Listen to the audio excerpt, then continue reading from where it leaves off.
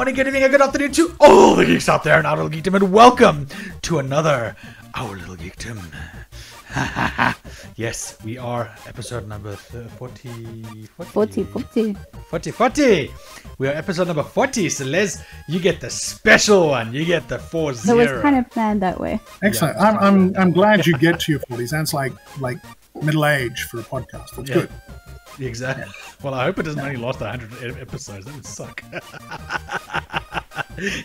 But anyway, yes, you guys all know him. You have met him before. You have seen him before on both this stream or this podcast, as well as the Geek Inspired podcast. It is the one, the only Les. And if you haven't seen him online, you've seen him running around at Icon like a crazy headless person, or any other event, just running around and having a good time. Yes. Welcome once again to the stream, Liz. How's things going, Cat? No. Good evening, Essay Geeks. Good evening, Essay Geeks. It is a pleasure to be here, to be your 40th. Thank you. Sounds so dirty. Sounds so dirty. To know that there have been 39 before me doesn't make me special. Well, I mean, the 40th episode, it's a big episode. Big number. We should have cake. There should be cake. We had that on Friday. We had cupcakes on Sunday. Yeah. It was our 5-year anniversary. It was the SA Geeks 5-year anniversary, so we were very, very chuffed about that one. We made cupcakes for the SA Geeks. Congratulations. Did all that stuff. Yeah, it's awesome. But it's not about us. It's about the conversation. It's about the podcast. It's about you. Les, first, before we actually get anything going, tell us a little bit about yourself. Tell our fans a little bit about yourself. For those who don't know you, For those who don't, because you now have an entirely new hemisphere audience. When I last spoke to you. My name is Les Allen. I am an Australian transplanted to South Africa. In September, it'll actually be 20 years I've been in South Africa. I am now what you possibly could call a professional geek. I like the business side of pop culture. So I enjoy managing events. I enjoy the understanding the business of how pop culture works around the world, the things that drive it, and connect pop culture adherents and fans to the mainstream. So my company sometimes does work where we will help mainstream businesses try and understand a geek audience, or we'll put events on for people that target geek audiences and get them, and make sure that it's okay, that they know how to understand who they're speaking to and what they're dealing with. So yeah, currently working with business development across a couple of spheres. Very interesting projects coming up to do with blockchain, actually. Not cryptocurrency, but the actual blockchain technology itself and what it can do, which is incredibly interesting. Yeah, that's... Otherwise, I'm not very interesting at all. You say that. Well, that's just not true. Yeah, you say that, but you're you have no credibility when you do your own press, so... Yeah, that's true. That's true. You really don't have any credibility if you do your own press. We know that from personal experience. It's very difficult to actually advertise yourself. So we were actually talking about this off camera. Yes. About your nickname, the out Raymond. Right. Explain that. Obviously, I haven't pronounced it the French way because I can't. So you can give a good explanation as to why that is your first call sign and how you came up with it. Well, Raymond isn't actually a real word. I derived it from the French word meaning the land beyond the sea. Where this came from, I started going online mid to late 90s. And the first place that I ended up was IRC, MIRC, Merc chat rooms. I don't know if you guys dabbled, familiar? I'm familiar. I didn't really dabble, but I'm familiar. Yeah. So I would hang out in chat rooms, just text on a screen, multiple windows open up, multiple rooms open up at the same time, Alt-Tab, switching through. And I originally So my original first call sign was Barad, B-A-R-A-D, which I stole from Lord of the Rings. And that was the first tag that I used online. It was the name of my first D&D character. Then switched it up, started a new character. This one called it out Raymond because a lot of the people that I was dealing with were from the United States or from Europe or from overseas. So I'm the guy from overseas according to them. So that was when I came across the name. I think it was an old... was a term used in the Knights Templar stories, I believe. Yeah, it's from the French word meaning the land beyond the sea, so I just corrupted it. Sorry to the French people as a whole. Yeah, but that's pretty much, it's my email address. That's my online persona. Yeah, I don't think the French people care. I think they're quite happy to know that their language is being utilized elsewhere, and that other people are using it to, so like the Afrikaans, how they find it quite interesting how we use Afrikaans up here, mainly to speak cryptically, so that other people don't actually understand us. It's a secret language. It's a secret language. So the Scots don't understand you. Yeah. The English, you can't really tell if the people are South African or not, so you can't really speak Afrikaans as openly there. You may come across someone, so you be speaking Afrikaans, and they'll look at you and you just know that they know what you're saying. Because they give you that look. It's like, yeah, I know. But at our office, it's cool because we can speak Afrikaans and we can skin it about people. I mean, not that we do. Yeah, but it becomes quite obvious when someone switched to a different dialect. Yeah. What's going on? Or sometimes we're just screwing around because at our office I do speak Afrikaans to Karen, but it's literally just to screw around because I like it. I like it when people can't understand. I have no problem with messing around. I highly endorse it. Yeah, exactly. It's really awesome. But yeah, so I'm pretty sure the French don't mind you as you said brutalizing it. But I think they've got bigger things to think about. Yeah, I think they've got bigger things to worry about right now. I don't think that's one of them at all. So, one of the things was also you said Land Beyond the Sea. Funny enough, isn't that also out of the Lord of the Rings, where it's the Undying Lands, but one of the races called it the Land Beyond the Sea? Yeah, it's the sailing to the west or to the east or something. Yeah. Yes, it was. I'm sure one of the races. I don't know which one, but one of them used to call it the Land Beyond the Sea as well. And if it is, that is actually pretty cool then, because then it's actually derived from the Lord of the Rings too. I may be wrong, so anyone who knows the Lord of the Rings better than me can correct me. I haven't read the book in years, so I actually don't remember. It was a start. Yeah, exactly. It's not good though. It's not good that I haven't read the book in years. I must read it again. Along with the Silmarillion again. I haven't finished that book. It's very hard. I've never read the Silmarillion. It's very hard. Yeah, I've started it. Yeah, I've started it, and every single time I start it, I just can't get through the first chapter. And I know that everyone says you've got to get through the first 2 chapters or something like that, and you'll actually get into the story. But I struggle. It's so hard to understand what Tolkien was trying to say. But nonetheless, I will get there one day. One day. It's easy to read and it's fun. Is I Hate Fairyland. Yes.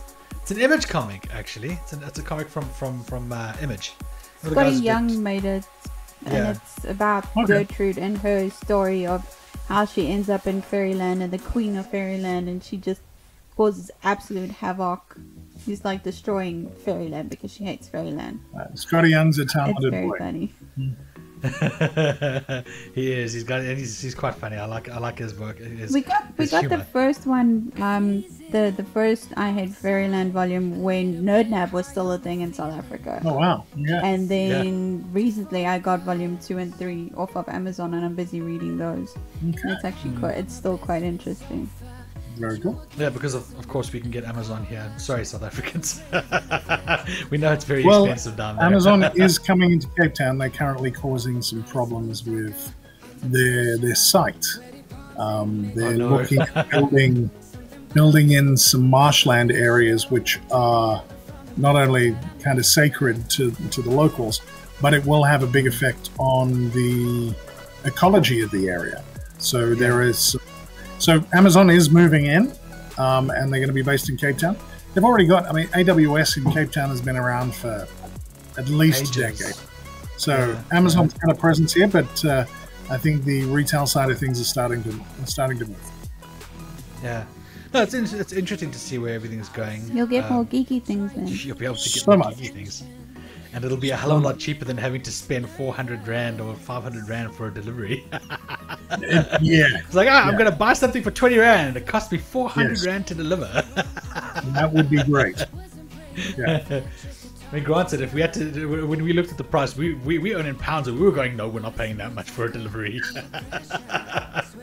You guys remember Amazon Prime? Yeah, we've got Amazon Prime as well. Because, well, I mean, I watch. What is it? Expanse. I love the Expanse. I think it's one of the coolest series. It really is. Whenever I watch it, I always just like after a few episodes, I'm like, I want to go and play X, just for no good reason. Just want to sit down and fly spaceships. No, the Expanse is amazing. I've just finished the first book of the series, so it's interesting seeing how the books and the series, what's different, what's the same. It's very good. Yeah, I believe The Witcher, they wanted to actually move it over to Amazon as well and keep it as an Amazon and a Netflix thing together. This is just hearsay. I'm not saying it's true. It's hearsay. And I'm not saying that it's true. I hear things. I'm not always right. Believe me, I'm not always right. Actually, I think a majority of the time I'm wrong. But again, it's hearsay. Sure. So everyone listening and watching, don't go on what I say. The Witcher series. Yeah. What do you think of the Witcher series? I thoroughly enjoyed it.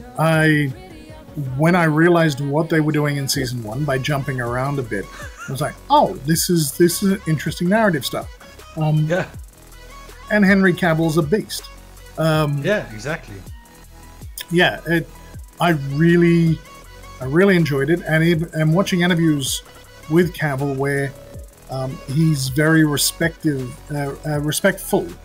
of the game. That there are certain lines in the game he will never say in the show because those were the lines made by that voice actor. He said, out of respect, I won't. I thought about it, but some of the lines he'll just never do.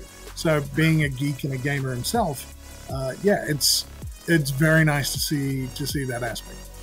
Yeah, and the coolest thing about The Witcher is how Captain Obvious he actually is in the game. He's such an obvious. It looks like rain. It's pissing down on his head. It's like, yeah, dude. When did it tip you off? Was it the first drop or the hundreds after that? But it's sucky though, because apparently he's not. Apparently he's not going to be in the next season because of some work that he's doing for Marvel or something like that. Yeah. No. They're replacing him. I don't know if it was confirmed, but I read somewhere that they're replacing him with someone else. Yeah, I heard there are stories that you can tell in that world. I mean, he's not the only Witcher, but I think if somebody tried to replace him, I don't think that would be. Yeah, that would probably go down poorly. Yeah, there's no real news from what I can see here. I'm looking at the news reports. There's no real news that he is leaving. It is just a rumor. I think people are just trying to actually get other people in the industry and other people who watch the show and the geeks out there trying to piss them off by saying that he's leaving and that there's someone new coming. And I think they're just trying to actually stir up shit. Yeah. Well, it wouldn't make sense for them to replace him now because he's built such a good following and he's made the character his own. Yeah. Everyone likes him. He's Geralt. Correct. You can't replace him. Yeah, I don't think. Yeah, I mean that's what Netflix is paying that money for. They're paying the money for him because of what he's done. Yeah, and they made a huge success out of it. And if they get rid of him now, they're going to lose probably a very large fan base, because a lot of people will probably just stop watching after a few episodes if they didn't like the new actor that played him, because you can't replace. It's been tried before and it's failed every single time where they replace. I mean, the only time it ever actually worked is during the Batman movies, and that's because it's become like commonplace for them to replace Batman and and James Bond, of course. You can't forget and James Bond gets replaced all the time. Joker, not so much. Because he's not a super well known, if you think about it. It's replaceable. Yeah, that's something that they've started with him though. That's where that's different. They started that with the Joker, but with James Bond and Batman, it's been around for a while. I mean, James Bond after Connery, they started changing out to the two that I don't like, and then the other James Bond came out. Roger Moore and. So Roger Moore, Timothy Dalton. There was I didn't like Timothy Dalton. Was there for one movie. I didn't like him either. It was. I didn't like those two. Yeah, it was. I didn't like him, and then I thought he was really annoying. The only James Bond I like is Pierce Brosnan, but that's because I grew up with the Pierce Brosnan James Bond. Yeah, she doesn't like Sean Connery, but I mean, I will always say he's not too bad, but I don't know. I don't know. There was the point that you raised about replacing actors. There was it was actually a really good analysis. It was done like 20 years ago to say that the character, the actor is not 007. That 007 is a rank, and they've leaned into that now in the last decade. They did it with towards actually. I mean, they did it with Brosnan, where he had Sean Bean coming after him. He was 006. 006, yeah, and now you've actually got somebody took the rank of 007. So it's only the first three, I think, 001 through to 009. That can actually have that license to kill, and past 10 onwards they don't have it. So the idea of James Bond being a shell that somebody can step into, I like sense, that. But each of them can have their own foibles, their own dramas, etc. So it just makes it really easy to make it a shell that you can step somebody into to replace. Very similar to Altered Carbon. Yes, another good movie. Show. Yeah, you've got sleeves, so it doesn't matter what actor plays it. You now have a plausible reason for changing the actor art. Yeah. No, it makes perfect. I like Altered Carbon. They should have carried on with that, to be honest. Yeah. It was definitely a good show. I mean, one season. I do like that they actually went beginning to end, and there was actually a complete season. So there was no cliffhanger or anything, because they weren't sure if the show was going to last or anything like that. And by the looks of things, wasn't it cancelled? Didn't they cancel? Season 2 had season 2 they switched to Anthony Mackie as the actor.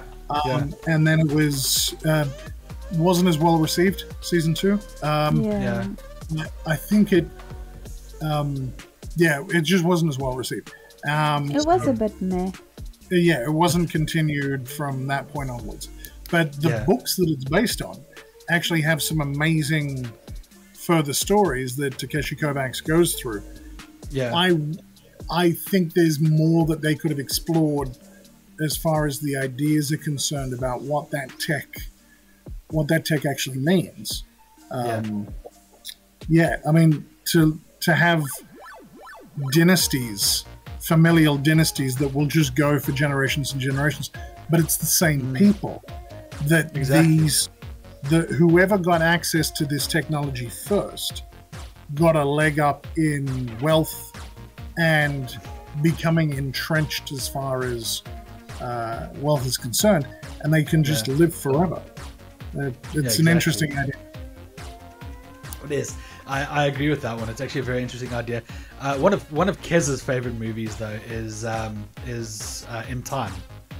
She does like that movie. Yeah, I like. It's just the story behind it. Like the acting wasn't that great, but the actual story of Yeah, people buying time and they can live forever, that's what actually got me. Yeah, that's it's a really, that's an interesting angle. What Elysium with Matt Damon, the same sort of concept of you have this group of people, the haves, that have stuff, and they can live on a space station where you can be regenerated from having your head blown off with memories intact completely.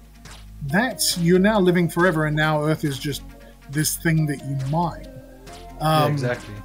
So it's I love these concepts. I really enjoy the discussions of the ideas of, well, who gets access to this tech first?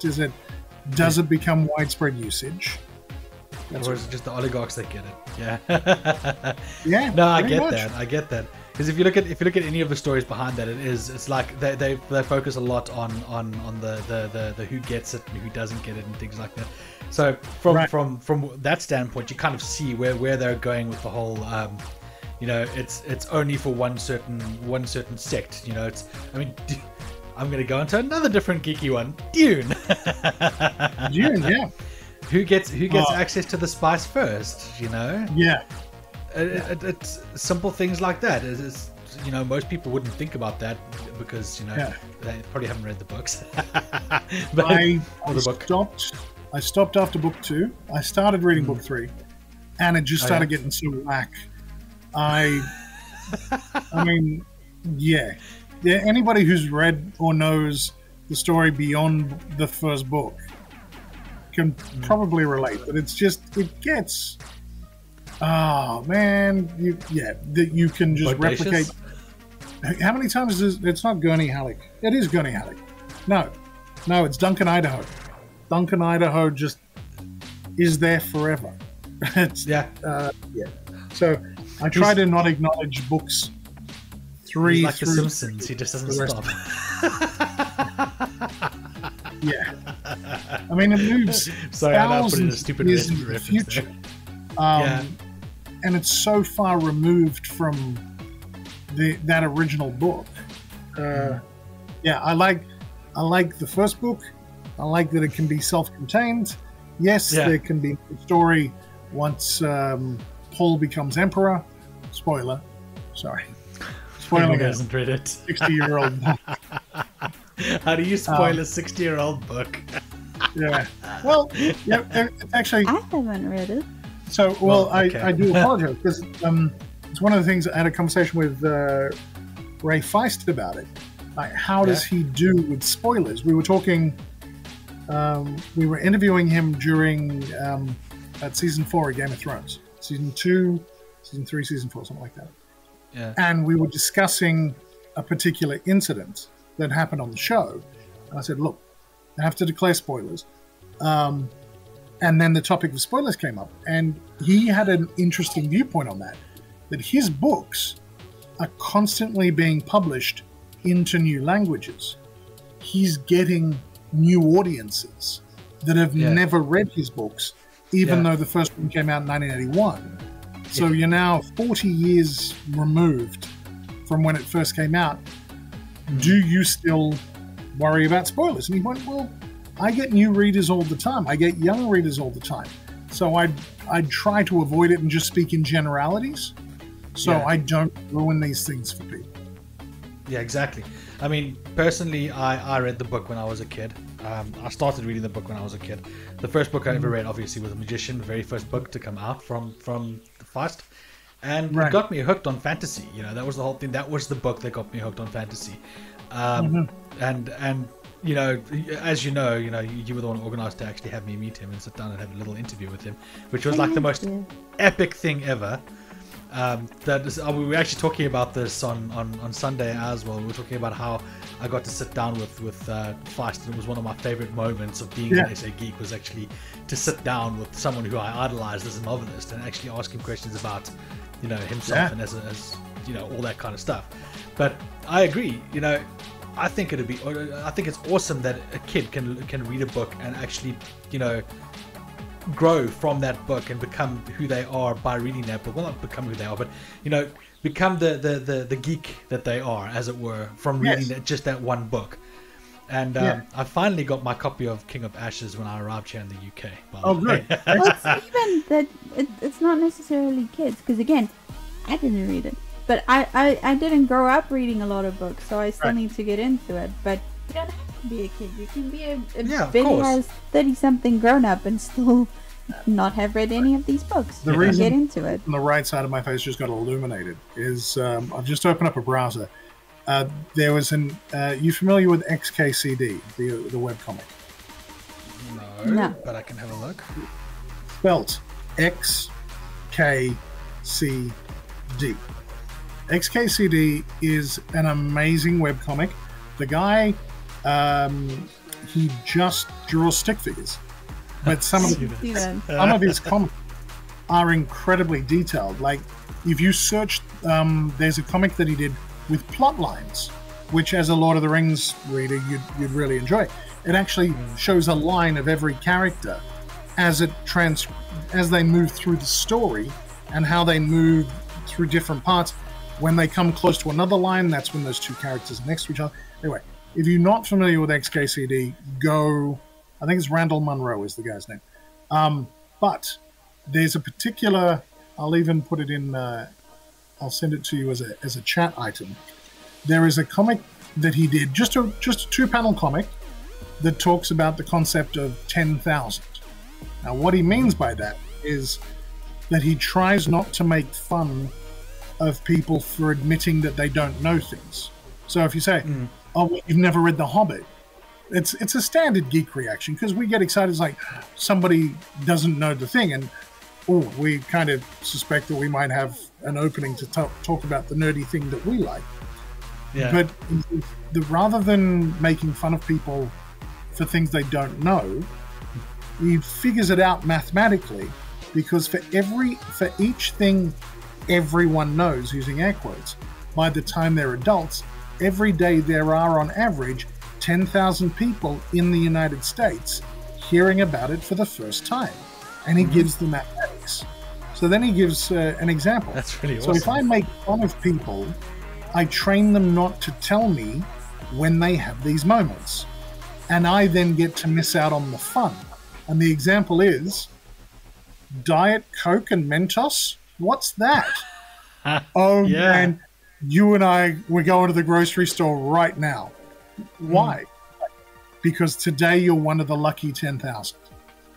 I would rather take really the approach of, if somebody says they don't know a thing, be excited because you have the potential to introduce them to something and share with them that they may end up enjoying. If they don't enjoy it, well then no harm, no foul. But to say, oh, what do you mean you didn't? You've wasted your childhood. Don't do that. So XKCD is a very good comic. Go back and read a bunch of them.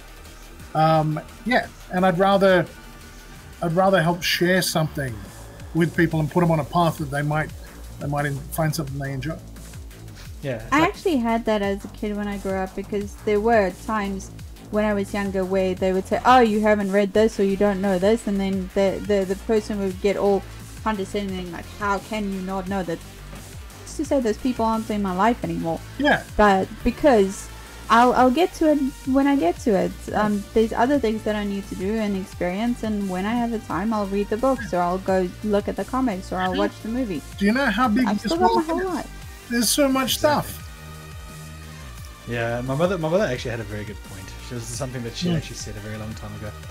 A very long time ago. I mean, it was when I was in my 20s, my early 20s. You get to a stage, when you're growing up, you're learning. So you're learning new things as you grow up, and when you're in school, when you're in primary school, you don't know anything, and you know you don't know anything, but you're learning those things.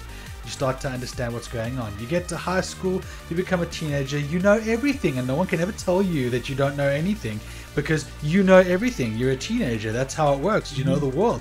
When you reach your 20s and you're in university, you know everything, and you think that you should tell everyone that they're wrong and you're right, because that's how it goes. Once you reach your 30s, though, you know fuck all, and you know fuck all. Yep. It's actually what you've encapsulated. There's an old saying about enlightenment. Before enlightenment, the mountains are just mountains. During the path to enlightenment, the mountains are more than mountains. After enlightenment, the mountains are just mountains again. That is actually kind of profound, but so true. Oh yeah, listen, I'd love to claim it. It's not mine. No, of course. I'm not always so wise. Yeah, I mean, scientifically, we know what mountains are. They're actually land that was squashed up like that due to the shifting crusts and all that shit. We get that. We understand that as people who like, for example, myself, who studied geography quite a lot when I was in school. I know how that actually happened. I know how mountains were formed. So for me, it was like, yeah, mountains actually quite an interesting thing. It's actually amazing how they were actually made, you know. And it's not just, the thing is, they're not just made by shifting plates. Some of the mountains up here were created by volcanoes, you know. Yeah. So it's not always by shifting plates, but each one is created, and it's always, and the great thing is each one of them is different as well. Not a single mountain is ever the same, and it's just like, it's really cool to actually be able to go and explore different kinds of things. I mean, I'm getting all exploratory. Are you excited for Elden Ring like everybody else is? Am I excited for Elden Ring? I'm excited for the people that get to play it, because right now my workload is such that I just don't get a chance to immerse myself like I want to. I know that there's got to come a point, hopefully this year, where I just say, take a week, and I'm going to go, you know what? I tried to do it with Cyberpunk 2077. I got like a good 4 or 5 days where I could just play and not have to do anything, because I was actually in quarantine, so there wasn't much else that I could do. I'd love to. I would love to dive into Elden Ring. I don't have the capacity right now. But all those people who are going to get to play it, I'm very envious. Zippy recently started playing not Elden Ring, Cyberpunk, but you obviously played it pre PlayStation 5 update and stuff. Spoilers, me. No, we're not talking about spoilers. We're not going to spoil anything, because I finished it. And I know how it ends. She ruined it for me. I know how it ends I didn't ruin it. I just said I don't like the ending. I know but you didn't say that. How do you feel about it? So my first experience with Cyberpunk was the role-playing game back in the early 90s. I played Cyberpunk 2020. I played Netrunner. Sorry to interrupt there. Netrunner is amazing as well. Netrunner and Cyberpunk, very, very similar. Very similar statistically. And I have a very big soft spot in my heart for the Cyberpunk universe. One of the first amazing things that we realized when we were playing this game was health insurance. So depending on your level in the game, you had and the money that you had access to instant medical response teams. Now, it's not giving anything away. If they tell you right at the start, there's a mission the medical response team. Yeah, the very beginning. Where the medical response team comes in. Now, in the 2020 game, it actually got to the point that if you were a rich executive, a rich corporate, your response time on that was 3 minutes, because they actually drop shipped something from a satellite in geosynchronous orbits. That it would be 3 minutes anywhere in the world. If you broke that card, or somebody broke that card for you, it would be a guaranteed 180 seconds you would have medical assistance anywhere in the world, because they were stationed in orbit. So this was so what Cyberpunk did for me was make me think about the future in different ways. That the corporations were more important than the governments, and what would that mean? Where would these things go? So when I heard that CD Projekt Red were doing Cyberpunk, I was like, I am so wary because this thing is so special to me. And then when I saw it, it was amazing. Now I actually went and bought a gaming laptop to play it. Jeez. So I didn't play it on PlayStation. I actually went and bought a Republica Gamers laptop when I was in the States, and I loved it. I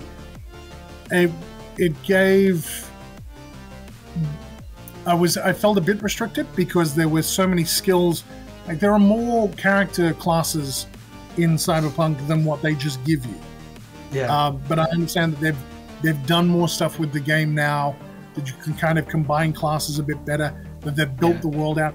But it was great. I really, because it let me experience the world again. And they'd taken the original 2020 storyline and organically moved it on. So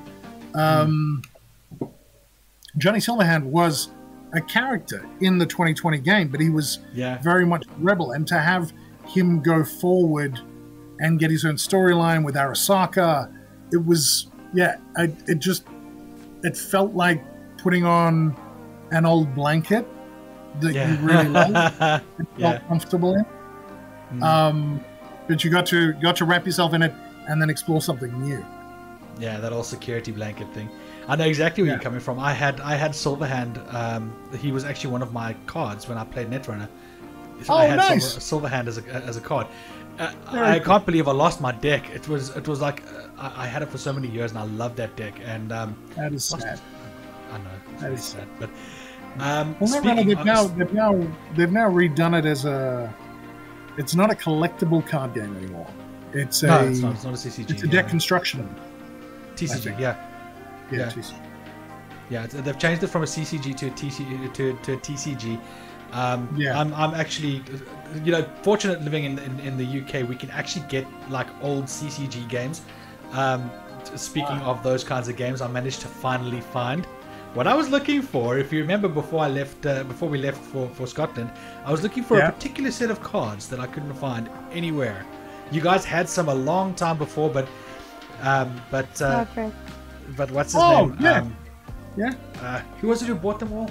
I don't know. It was the captain of the Owen. Owen Swat. Owen. Yeah, he went in and bought all your damn cards, and I didn't have a single one. I was so pissed off. But I got them all here. Well, not all of them, but I got a whole bunch here.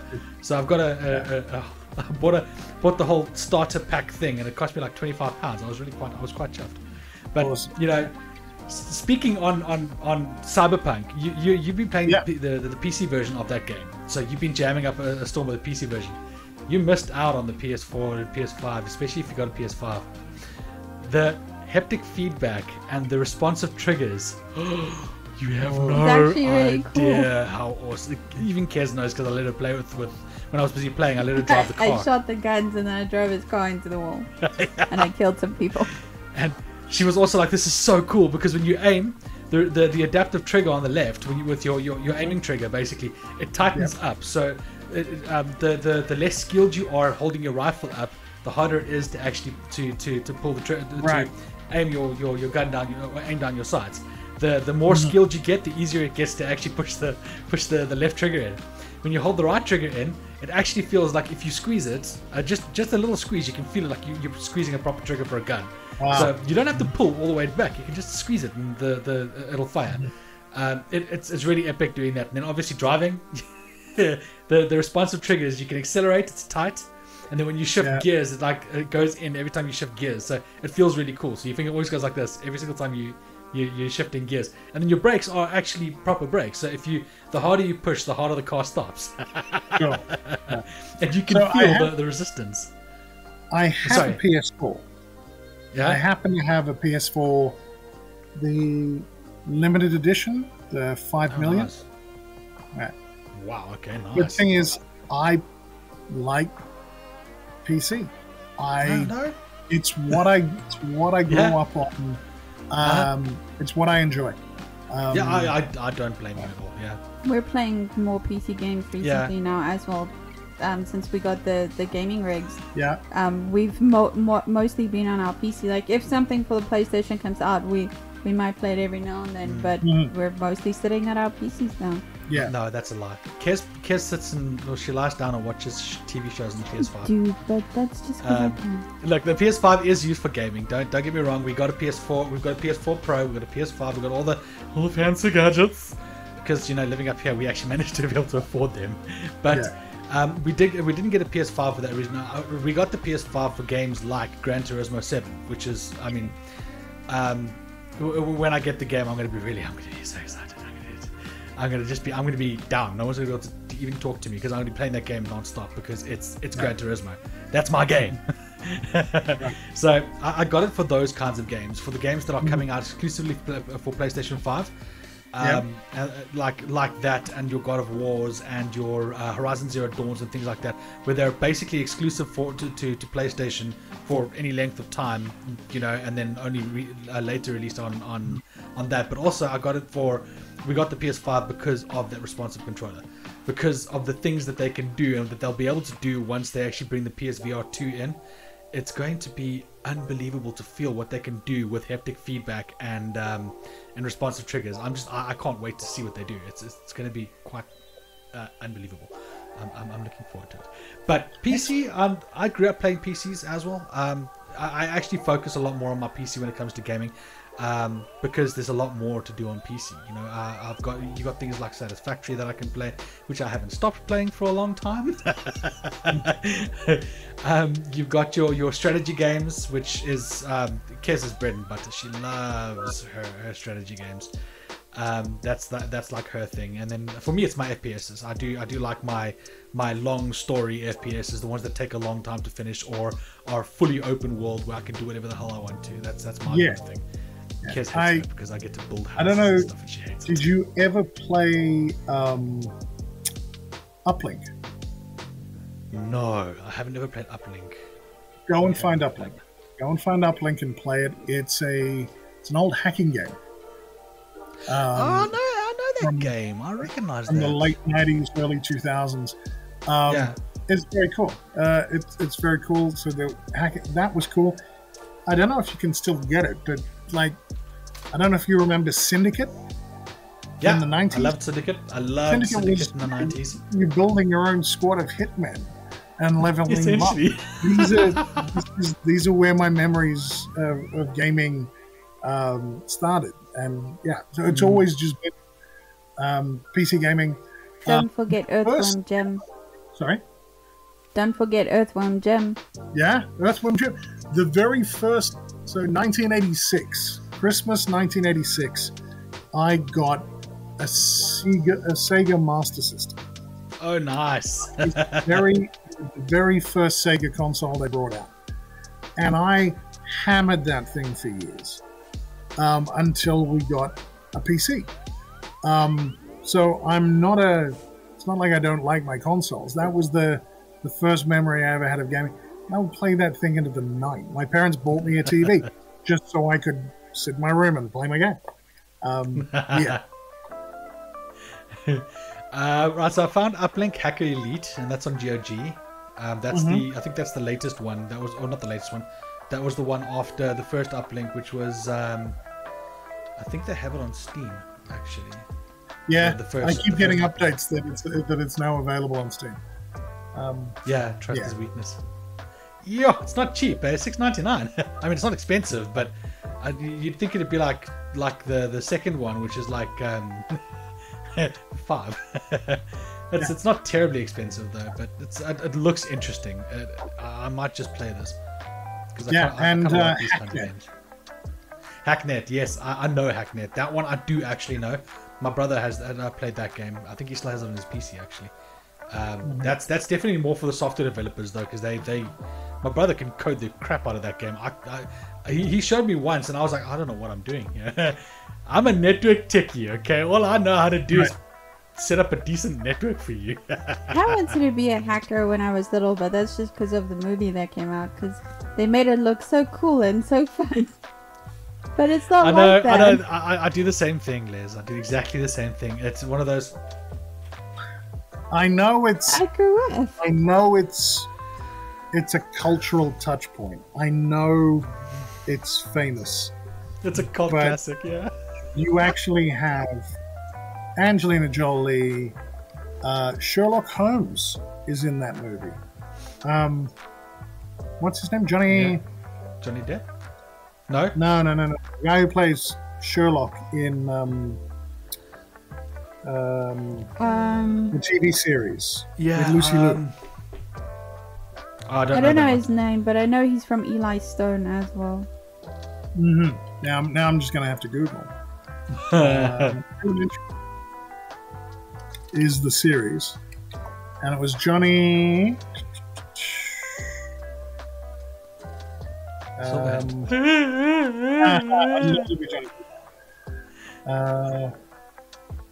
Johnny Lee Miller is his name.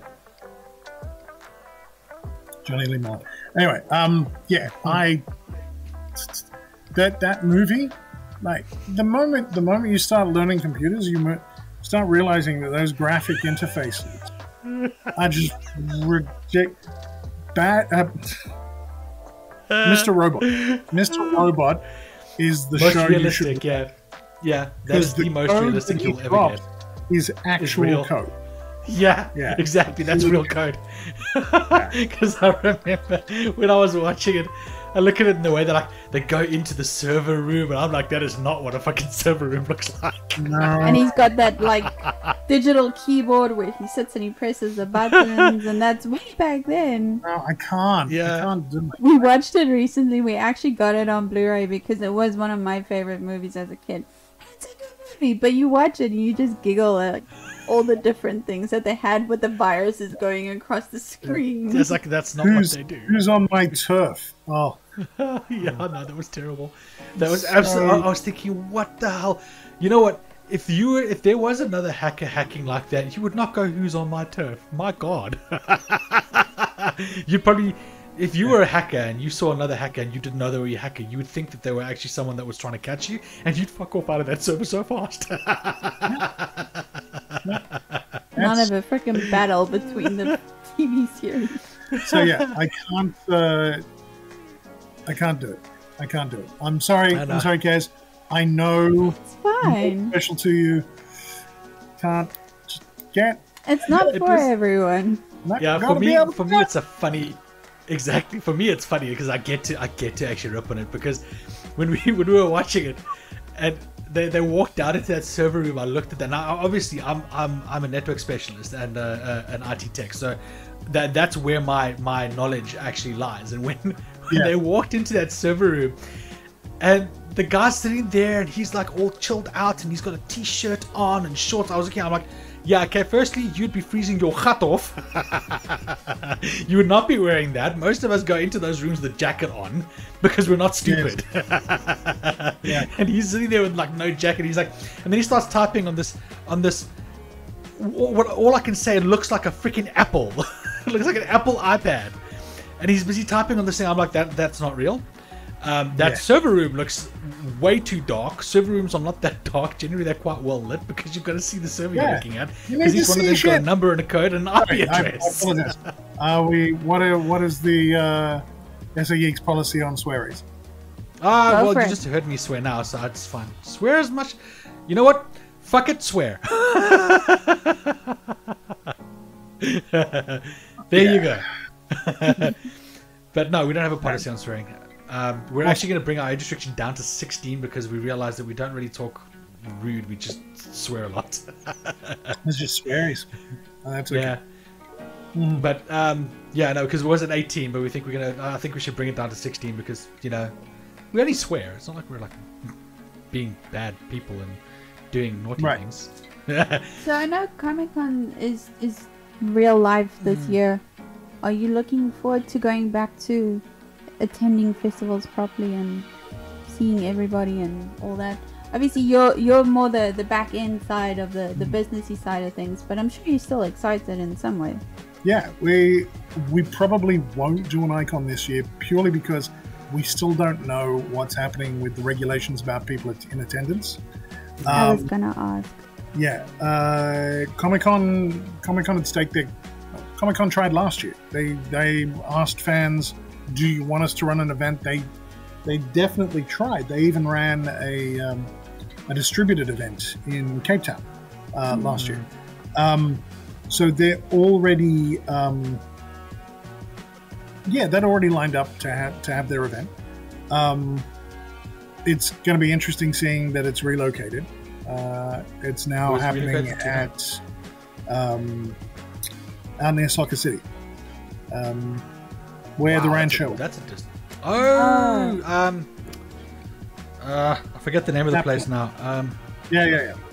So it's going to be there. It's not that place, yeah. And I think while Gallagher worked, the thing they wanted was the food trucks, and Gallagher, from our experience at Icon, Gallagher does not budge on the food. Nazareth, even though they took all the halls, bar one. Bar one, so it was a big event. Yeah, it was you. They still couldn't hold their food trucks. So shifting out to I'd like to see what they do. But they're already picked. I'm very keen to start seeing events. I'm really keen to see how the events work out overseas as well. I don't know how long it's going to take to get back to a convention normal. World Cosplay Summits is doing an event this year where teams can go to Japan, but Japan's currently got very, very strict rules around quarantining, etc. And it's February. We don't know what's going to happen in 3 more months. So that's true. I would, we were all geared for Christmas to be fine, for the world to start opening and for travel to happen and everybody flying for Christmas. Yeah. And Omicron came up, and we just don't know. The more people that need to get vaccinated to help stop these sorts of variants, but we just don't know. So I hope that it happens. I just got an email tonight that C2E2 is starting to sell tickets for their event. So it's I want conventions to come back because I want those experiences for people again. It's just going to be really interesting to see what changes could potentially make. And we want more Icon. Yeah, when we come back down for a visit, we'd like to do it. Yeah, exactly. We'd like to come down for a visit to actually come and see or come during con season, which is generally winter in South Africa. So we'd like to actually hit con season when we're there, because get a couple of footages and things. We'll be heading back towards a more traditional style of Icon. Nice. What Icon was trying to do, bringing guests in, etc. Those roles are now being filled by Comic-Con. Comic-Con, yeah. And to be honest, we can't compete with their budget. I'd love to bring out Anthony Mackie. I'd love to. We might bring Ray out again, because we all love Ray. He's a close friend. There's going to be a series. There's going to be a Rift War series. So. Oh really? Is he bringing out another Rift War series? You're joking. Is he bringing out another Rift War series? Got announced about 2 weeks ago. So he told us a couple of years ago that he had signed a deal with CDEF Productions, and that fell through after about a year, sadly. But Ziff, the team that's picked it up, they've picked up not only the first 3 of the Rift Wars, but they've picked up the 3 Empire novels. Oh wow! So my guess is they're going to be mixing the Empire series on Kilowan with the Rift War and be able to move back and forth, because both of those stories happen in parallel. Yes, they do. So it's better to do all 6 and be able to take from both of them, rather than just trying to fill Kilowan backstory from Rift War, which is really good. Very difficult. Yeah, but just makes it richer. Yeah, exactly. Because I mean, you know, reading the books, you've got to actually go through obviously each one at a time. But if they could do them, you know, simultaneously, it actually gives it a good feel. But is Feist going to be involved in it? Is he going to actually be like quite involved in the show? I hope he is, because is that based on recent announcements, he's going to be very busy. So I imagine that he would be a story consultant. So. Yeah. But you have showrunners for a reason. Yeah, exactly. No, definitely, you have showrunners for a reason. It's exactly what they're there. But I do hope that he's involved, just so that, you know, he can say, look, that's not what my story was about. You need to make sure that it is more appropriate to what my book was. Actually, you just reminded me. Very angry about Rings of Power. You did just remind me of something that I'm gonna be terrible, and I apologize, but I need to put it into my mind now because I need to send a message. When I'd heard about the previous attempt at the series, I made a certain request of Ray about a specific thing if the show got made, and then it didn't happen. Now the show is getting made. I'm going to make sure I send that request in, but I can't tell you what it is. And that's why he did agree, and his daughter even wanted it as well, because we were having dinner together. Yeah, all right. I'm gonna. That's just mean. You guys all up, and you have no idea what I'm talking about. But I can't. No, we don't. Yeah, you can't, because it's you just reminded me that I did ask her that thing. I was like, oh crap, that's now back on the table. Now I need to send him this. Okay, well, no, that's fine. I understand, and for those of you who are watching, I'm sorry. Just pretend you didn't hear it. As simple as that. I'm sorry. Les can do that sometimes. He likes to just like throw things out there for you not to know what's going on. He goes, oh, this, but I can't tell you. Yeah, I'm he did actually it to us making often it myself. enough. He used to do I it to gotta us send him often. a Yeah, so on that note, though, on the note of novels and books and all of that, remember my mother wrote a novel, so we're looking at self-publishing, because publishers are so freaking hard to find. Why is this in the podcast? Yes. Hey? Why is this in the podcast? Congrats. Because it's interesting news about fantasy novels.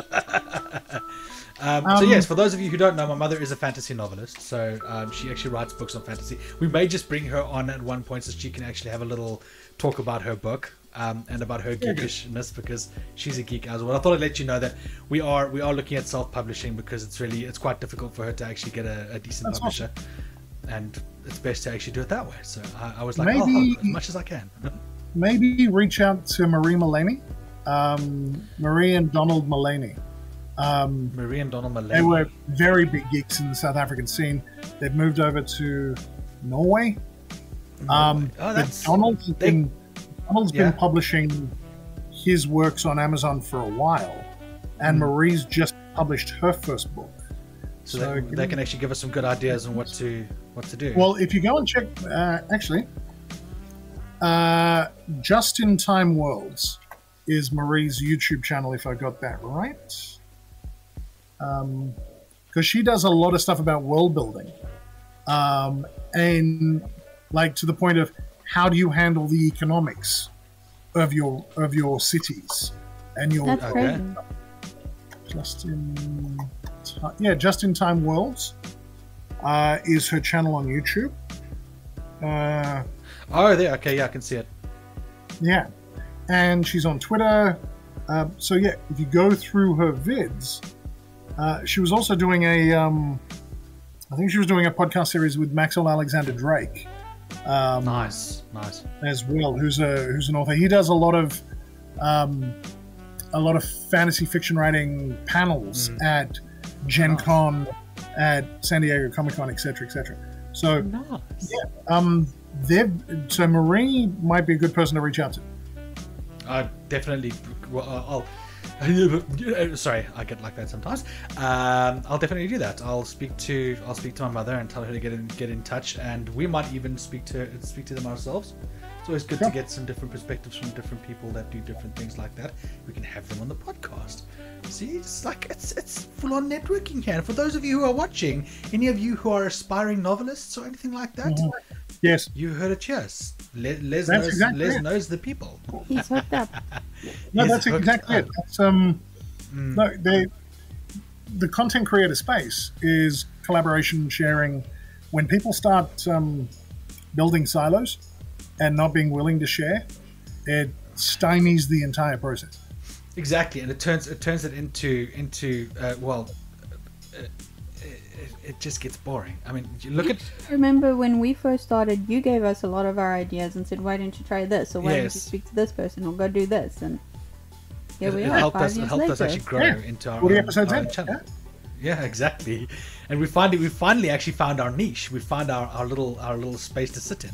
You know, where it's like it's partial gaming and podcasts. That way we've got like a nice mix. People can see me in my element and see Kez in her element, and then see us both together in an element. Excellent. Yeah, this is. Yeah, it doesn't. It sounds. It's going to sound corny and hammy, but there's an analogy of candles. When a lit candle lights another candle, it doesn't lose anything. It doesn't take away anything from it, but you now have two candles. Exactly. And the light just gets brighter and brighter. See, I can make it corny too. Really, look, that's very chicken soup for the soulish tribe. But it's a simple way of explaining the concept. It's a good analogy, though. It is a very good analogy.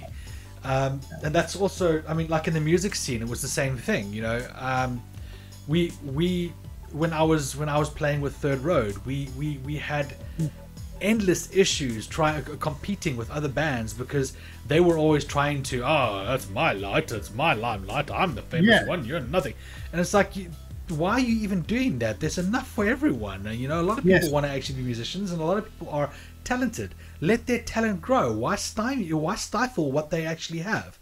Yeah. So I 100% agree with you. And it's the same thing in the content creator world.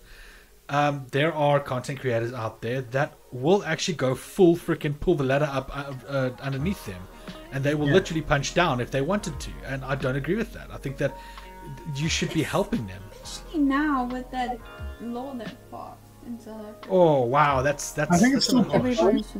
I think it's still proposed, but it's ridiculous. It is. It's so stupid. It's like, okay, well now we're going to make sure that you can't create content in South Africa, or we're going to make sure that you all get VPNs. Yeah, pretty much. So for anybody listening that doesn't know what we're talking about, the film board in South Africa is Film Publishing Board has proposed a law where every piece of video content that you record and want to publish needs to be submitted to them for review first. This is the money I still don't see how they're going to get through it all, because there's so many content creators that do create videos on a daily basis. The logistics of that is ridiculous. The stats of how much content is actually created and uploaded to YouTube every day, they won't have time to sit there and watch all of these things. So it's going to end up being sampled, or no, we're not going to let you publish it until it's... The logistics of it are mind-boggling and are not feasible. Regardless of the spirit of this thing. So yeah.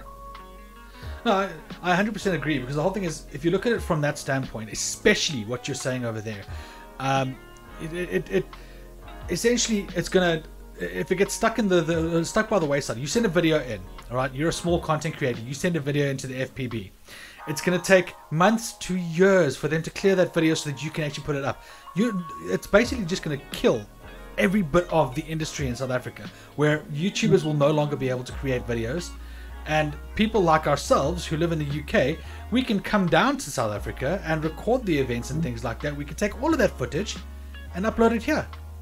Because we don't have that rule. There's no law like that in the United Kingdom, because they don't believe in making sure that you cannot actually make a life for yourself on YouTube and things like that. It's really stupid. I think the South African government is trying to actually just make money, and that's I don't think they thought it through. No, I truly don't think they thought. No, I don't think so at all. I think they should definitely. I think they think that the content creators are like a few, maybe like 10 or 20, and they went, it's fine, we'll just people look at theirs and then they don't actually realize how many people in South Africa make content. Yeah, there's thousands. Well, there's novelists. There's like, okay, granted, theirs is a different kind of publication, but I mean, you've got podcasters that go on to things like Spotify and things like that. You've got YouTubers. You've got Twitch streamers. You've got artists like musical artists as well. You know, they all have to put their crap through the FPB, and there are a lot. It makes no sense. Yeah, not at all. Not at all. I agree. Is there any games or movies that you're excited to see this year, if you have time, of course? I mean, I'm always a fan of what Marvel brings out. I was actually having a conversation with someone. We're talking about the trailer for Doctor Strange, the new Doctor Strange movie. And what I figured out is the trailers don't actually spoil stuff for me, because Marvel has gotten really, really good at not including everything in the trailer, and even going to the point of digitally removing characters from specific scenes. There was I don't know if you saw, there was an incident, Jimmy Kimmel pointed it out, on Spider-Man No Way Home. They had a slow motion shot where all of the Spideys are fighting the Sinister Six, and then down in the bottom right-hand corner, something punches the Lizard, but you don't see what it was. And somebody actually spotted it, because you actually see the Lizard jumping, and then and he went, well, either that's the Invisible Woman, which means the Fantastic Four are now here, or you've digitally removed a character. And it was Tobey Maguire's. It was actually Andrew Garfield Spider-Man that they digitally removed. Yeah, because he fought the Lizard. Yeah. Tobey Maguire was Green Goblin. That's right. Yeah. Oh, sorry. Spoilers for anybody who's not seen. My apologies. We all knew. Anyone who didn't know that Tobey Maguire's Spider-Man and Andrew Garfield's Spider-Man were going to be in this, if they didn't know that, I'm sorry, we can't help them. Then they may not have looked closely enough at the rest of the movies. This is what I like about Marvel, though. They're not afraid to tell the story for a bigger picture. So I'm now, like, the fact that in the trailer there is a character that was created in the animated series, in the What If series. That's incredible. They're knitting all this stuff together, but now I don't even know what else they're potentially capable of, because the way they've gone with Scarlet Witch. So, slight spoiler, if you've not seen the Scarlet Witch and Vision series. Guys, block your ears if you haven't seen it and you want to. So. At the very, very end, the final scene, where she gets hold of a certain book, and what that book means. For anybody who's read the comics, they know exactly what that book is. But now you've got the multiverse, and then you've got Kang coming in. It's now at a point where it's so nebulous that I could think of all of the things, but I don't know what they're going to pick, and I don't know what they're going to do, because they've got more movies coming out. So Marvel, the willing suspension of disbelief is what you need to be able to enjoy these movies. So you turn off the critical mind. You just enjoy it for what it is. That's where I am now for Star Wars. My partner loves, like, these ridiculous police dramas and stuff like that. And having worked for a period of time as a comms officer in the police, I know the procedure. And it's like, no, that's wrong. That just, no, this doesn't. But with Marvel, I turn that part off. There are certain movies and certain shows that get me right, and it's like, you know what? I'm prepared to let you do your thing and whatever you want to do, and I'm just going to enjoy it. So Marvel's got a good slate of movies. Marvel movies for 2022. Marvel's got a good slate. Like Love and Thunder, Morbius. The Morbius one could be interesting because it's more of a Sony movie than a Marvel movie. There's going to be another animated Spider-Man. Batman's coming out. I cannot wait to see Robert Pattinson as Batman. I'm still not sure about that one. I'm still not sure about that one. So what I would suggest is look up Robert Pattinson's IMDb. There is, actually, I'll do it for you. Because there are a couple of movies where he is amazing as an actor. Wait, doesn't Morbius fight against Blade? Yeah. Yeah, so Morbius is a kind of an anti-hero because he fell victim to a vampiric curse type thing. Yeah. But he was never the villain. He was never truly a villain. It was always that this thing was inflicted upon him. And we know Blade's coming into the MCU. Yes, well, I mean, he is a Marvel character. He has to come into the MCU eventually. Oh, so he's already been there. He's already been introduced. Really? Where? Into the Spider-Verse? Massive spoilers, particularly if you haven't seen the Eternals. Okay. The very last the Eternals. It's not going to hurt me if I wasn't planning on You're watching welcome to say it. You're welcome to the very last scene of the Eternals has Dane Whitman, who is the Black Knight in the comics. Oh yeah. About to pick up the Ebony Blade, which is the demonically possessed sword that the Black Knight uses. And he's about to pick it up, and a voice off screen says, "You don't really want to grab that sword, do you?" And that's actually Blade speaking to him. But it's... I wonder who they're going to use for Blade, though. Yeah, but so by bringing in the mystical, by bringing in Morbius, they can start going... Oh, and by the way, with the Scarlet Witch in that particular book, they can start going some of the demonic vampire type things. Yeah. Which is the Rise of the Midnight Suns storylines in the comics, where you've got go check that out. Anyway, got Rings of Power coming out. I'm looking forward to it, but I don't think that's coming. Is that coming out this year? I believe it is. I think so. But me personally, I'm not looking forward to it, but that's only because I'm a hardcore Tolkien fan. And I know that they're not taking anything out of any of the other Tolkien things. So I'm sort of like, I'm on the, nah, it's fine, I'll pass. Right. But I've passed on a lot of things, though. Maybe if you watch it and like it, we'll watch it. Well, all right. So, an admission.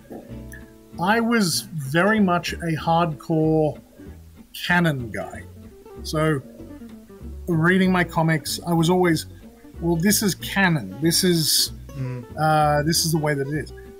I don't know if you remember that the TV show Hercules with Kevin Sorbo and the one that gave rise to Jeez, like, yes. I couldn't stand it. I could not stand it because these were not the stories that I knew of Greek myth. I was like, well, that's obviously rubbish.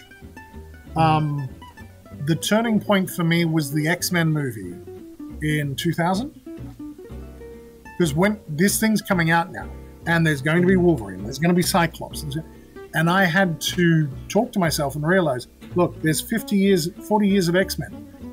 They're not going to get it all in 90 minutes, which means they're going to have to change stuff. Yeah. And that prepped me to accept that the thing that they're going to do is not necessarily the thing that I know, but I can see if I can enjoy it anyway. Neil Gaiman said something else as well. Somebody made a comment, The Ocean at the End of the Lane, somebody made a stage play of that in London. And they'd read the book and they went and saw it and said, but it's not the same thing. And he replied with something quite insightful, which is Neil's way. To replicate a book on stage wastes what you can do on stage. Yeah. When you have whatever the medium is, use that medium to its best extent. To replicate a movie in a book ruins what a book can give. Each of these mediums has their own pluses, their own minuses. They've got their own strengths and weaknesses. Yeah. So when you've got something there, lean into that. Lean into the strengths, which does mean, well, I can do more with these stories. I can do something more with it. I can be more visually rich. And those two things, which are bookended by about 20 years, well, 15 years worth, made me realize that there can be different interpretations of these things. Yeah. Which does not mean that the original is not the thing that I love, but I would like the opportunity to enjoy something else now, which might be another interpretation of this thing, which I can take or leave. It doesn't detract from the fact that that thing was there and it was good and I love it. Yeah, that's where, like, for example, me, if I'm not going to do something, like, for example, I'm really not keen on watching the Rings of Power, so what I'm going to do is what I always do. I'm going to read my books, and everyone's allowed to do their own thing. So that's why I don't mind. If you enjoy the show, go right ahead. Life's too short. Life is too short to actually to sit and say to someone else, you can't do it because I don't like it. Do what you do. You live your life. Do what you want to do. If you want to go and jump off a bridge naked with bungee jump off a bridge naked, you go right the hell ahead. Everyone's got their own opinion, and everyone's got the right to be and do whatever they want to in that aspect. You know, and that's why I say life's too short. Go for it. It's just me, I'm going to read my books. What's the phrase? Don't yuck someone's yum. Exactly. I mean, you can yuck it for yourself, but it's a very good phrase. Yeah, yuck it for yourself, but not for them. Don't make them feel bad for eating their yum. That's it. Like don't yuck someone's yum. That's your yum. That's cool. Exactly. Kez eats things that I could never eat. You know, there are some things that I love haggis. I love haggis. Kez, look at that face. Look at that face. She hates haggis. She hates haggis. She cannot stand haggis. Me, I tasted it for the first time up here in Scotland because you know. Haggis anywhere else around the world is nothing in comparison with where it comes from. And I had haggis here for the first time and I was blown away. And whenever I get the chance to, I will have haggis. So I love haggis. It on everything. No, I love it. Haggis. Almost everything. I've had it on pizza. I've had it on burgers. I've had it on quite a few things. Have you tried a haggis burger? It's a beef patty with haggis on it. So it's like you know. But there's also like the pizza one is the like little. It kind of looks like mint, but it's haggis. Well, that's what haggis is. That's what haggis is. It's spicy mince. Is what it comes down to. Yeah, just boiled into sheep's stomach. That's the. A sausage. A sausage is made out of the intestine. Exactly. Boerewors is the intestines of a pig, as far as I know. Yeah. So, you know, it's no different from that. It's how you. And like I said, I love my haggis. Kez can't stand it. She won't eat it at all. But it's too peppery for me. Yeah, and it's also like she eats things like she can eat bananas. You can. You know, I can't stand them. I like gag at the I can't stand bananas. I gag at bananas. That's how much I don't like them. But she hates olives. I like olives. You know, it's everyone's got their own thing. Then that's where the whole point. He doesn't like Vampire Diaries. I like Vampire Diaries. There you go. I'm not a big fan of all of Vampire Diaries. Yeah, give me Anne Rice vampires any day. I like my Anne Rice vampires. They're good vampires. They're not good as in they're good guys, but they're good. They're well you know, rounded characters, as it were. Each character, like Lestat, has got his own special story. If you read the books, you really get in depth as to who Lestat is. I mean, like the Queen of the Damned movie has nothing on the book. Oh my god, the depth that you go in. I read that book. she actually read that book and she loved it. That book is amazing. It is. I kind of lost the way after when it got to Tale of the Body Thief. After you know, I never read that. I've never read that. I've read the Interview with the Vampire and I've read the Queen of the Damned. I wanted to read the Vampire Month, but I've never gotten around to that either. But I don't know about the Body Thief. I don't know about the Tale of the Body Thief. I've never heard it. I know about it. I know that it's about someone jumping into his. I think it was Lestat's body, wasn't it? Yeah, I remember there was a story about it, but apparently it was way too out there for most people, and it wasn't really very successful. So it's just sad that we're not going to. I mean, I don't think she was ever going to write another vampire novel, but it's sad that she passed away. So yeah, you know, rest in peace, Anne Rice. You know. And then you need to take you need to do a geek taj to Louisiana. Go down to New Orleans and go to the house. Definitely. Oh my God, how I would want to go to that house. Jeez, like that would be so epic to actually go and see the house that she. They actually filmed there, didn't they? They modeled. They built around that house. I think and they did. They did the movie. I think you're right. I stand to be correct, but I think you're right. Yeah. Oh wow. I would love to. I'd absolutely love to. It sucks. I hate these short podcasts. We gotta make these things longer. We really do. You want sleeping? No, I'm sure Les wants to get some rest. Shame. He already looks like his eyes are closing on him. It is. I have had a long day. Yeah, I think we'll let you go though. We're not going to be like. We're not going to be mean. We can always have you back again. We can always have I'd you love back to. again. Anytime you guys want to chat, I'm happy to chat. Absolutely. So what we'll do is we'll obviously we gotta figure out where, or you gotta tell us tell our fans where they can find you, if there's anywhere they can find you. In particular. I don't want to be found. Don't come find. No. Not that kind of find where they can. On social media. I'm not interested. Fine, then no one gets to come to Icon. The Geek XP, the Geek XP website is currently undergoing a relaunch. So that's going to be up soon. That will be geekxp.com. That will probably be up during the course of March. Where I finally got the .com domain. So I have the .com and the .ca today. If you really want to follow me on Twitter, I am Les Allen _AUS on Twitter. I tend to spend more time on Twitter. I'm away from Facebook now. I need to be on Facebook for work stuff. You can check out Icon Comics and Games Convention on Facebook as well. There haven't been any updates for the last couple of years because of COVID, but yeah, those are the places where you can generally find it. Cool. All right, and guys, just so you know, Icon, when it does come back, we will definitely push it because we're going to want to go. So we might just get some tickets and fly down to South Africa and go and say hi to our family as well, because it is where we come from, but also definitely to the friends. Also, Icon was one of the first events that we went to when it was still in that little hall. All pushed together, yeah. Up in Sandringham. and we loved it, so we will always go back to Icon. Yes, every single time. It was one of the first. Yeah, it was definitely. We definitely will be. But anyway, guys, that is Les. He is definitely someone that you're gonna want to chat to if you ever get a chance to, and you ever meet him at one of the cons. He will, like I do, talk your ear off. But anyway, Les, thank you so much for joining us, and thank you so much for entertaining our guests. It has been a wonderful day, as always. It just sucks that it has to end. Angel, have you got anything to say? I love it when she does that, because then I don't know what to say afterwards. Keep watching so we can make 40 more episodes. Yes. Awesome. I like that. Guys, if you like that video, hit the like button, just like that, and tell us why. If you didn't like the video, hit the down like button and tell us why, because then we can improve. And even if you just want to leave a big fuck you, we don't care, because, well, we don't care.